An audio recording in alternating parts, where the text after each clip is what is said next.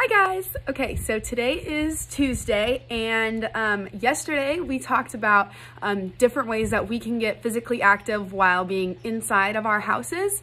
Today, I am outside of my house in my backyard, and I want to talk about different ways that we can be physically active outside.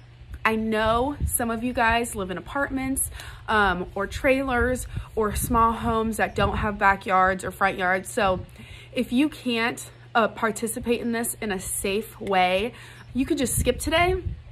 If you can and you do have a place outside, even if it's just your balcony, I'm gonna show you a few different ways that I can get physically active just right here on my back patio, right outside of my room. So I'm gonna show you guys in the next slide, and then I want you, if you can, to go down, click the link on the Flipgrid and show me 2 ways that you can get physically active outside of your house.